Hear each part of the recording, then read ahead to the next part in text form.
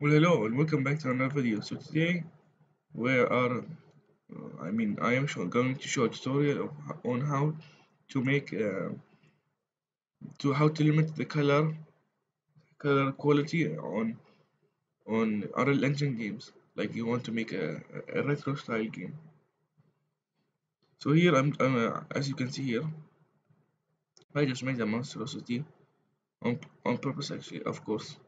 See, I made like random things here and put random colors, so just to test things out. So I just if you want to like for example make it like it has only 256 color, yeah, that's how you do it. See, first of all press G and the line should disappear.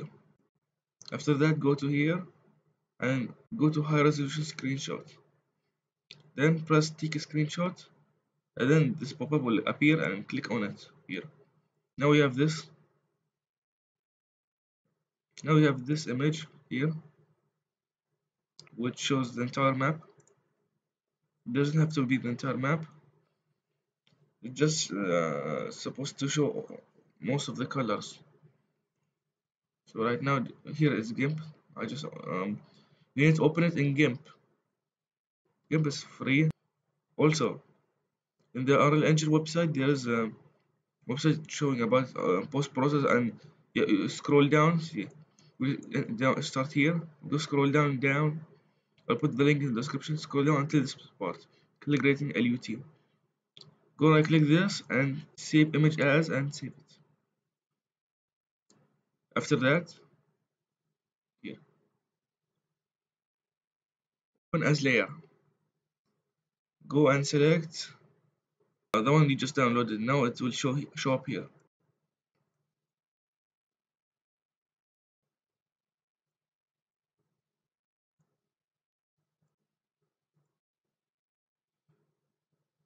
After it shows up here, drag it somewhere where not there is not many colors at. Change, just drag it around here, right around here. Yes. After that, you go ahead, right click on the one you just placed. Right click on as the layer and merge down. Now it have become the one just one image. Why can't I talk today? Why can't I talk every time when I talk English? So now, if you want to limit the amount of colors there is in the game, like you feel like it's like old style game, go here. Wait, I didn't show. Okay. Go to image, mode, and press indexed. Then choose the generate optimum palette. Now this is the amount of color exists. I'm just gonna put 256 colors. Oops. Boom. Now, how do you know? See, now the color is limited. I mean, see, look at this. There's only 256 colors on all of those. See, now the color. See, before, after. I mean, it's not a big of difference, but you know what? Let's just make it 16 color, just for fun. 16 color.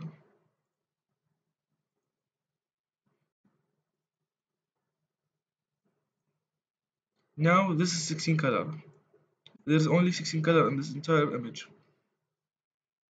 Okay, before, after. Now it's 16 colors. You can just make it like low resolution. Like I'll show you. But you don't do it here. You do it in Unreal Engine. You make like looks pixelated. But let's just see it from here. How it would look like. Something like this. See, it's like now an old game. Let's return this back. You do not do not save it like this. Do not scale it down. I just want to show you that how it look like in low resolution. Now select exactly all of the image. Oh no. Okay. Select all of the part we merged perfectly. See, not selected perfectly. It should be pixel perfect. And press Control X or C. X for cut and C for copy. New. Just open the same folder and then paste on top of it. See, now it just covers. This is now the new color palette. Very plain. And now let's override. If you want to override, override. You don't have to do this because this will get rid of the old version. Now since we're done right now, let's close this screenshot thing. Press G again to remove to bring back the lines, and you go select post process. If you don't have post process volume, you go here, search classes, and type in post process, drag it in, now. See this box? It will only work if you got inside right now. If you just please go scroll down in this side while selecting it, and press infinite extent, meaning that it will anywhere you go, the effect will be there. You don't have to be inside the box. Let's delete this one. Sorry. Again, because I have already the original post process volume now, it's already placed.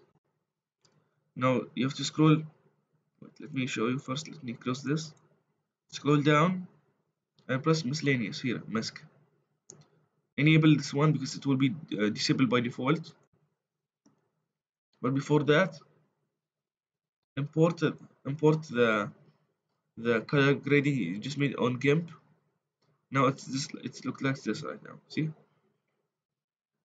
what you have to do right now is go to world, texture group, go find color lookup table. This one. Now you can use this as a way to you can use this as a color filter. Now add this. Now see, there's limited color. See, before, after. Now there's less colors. There are way less colors. They're more green than anything else. Hmm, pretty neat.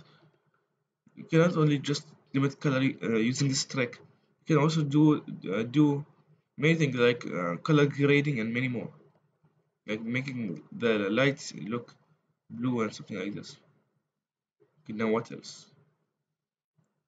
Okay, now if you play, you see everything looks limited, very old. 16 colors only. I mean, look, this is only 16 colors. Let me full screen this. See, it's only 16 colors. Now you can just lower the resolution to like 11. Let's do it at 50%. Here, let's see.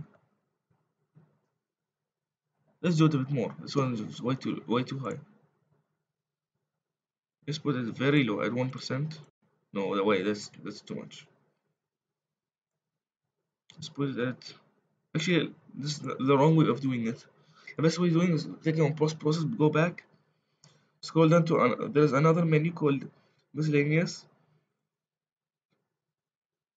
Check the screen percentage and set this like to 25% and start playing. See, now the game looks old, but now let's disable make this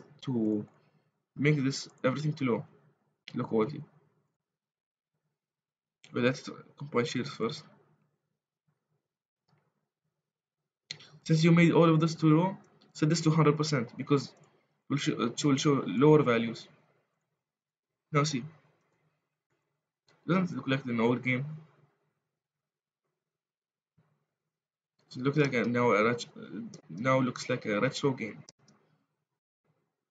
with 16 colors only. If you want to make it like really, really like 16 colors. So I am gonna. I hope this actually was useful for anyone who starts making retro games, like making retro style games, and I hope you enjoyed. See you in the next video. Bye.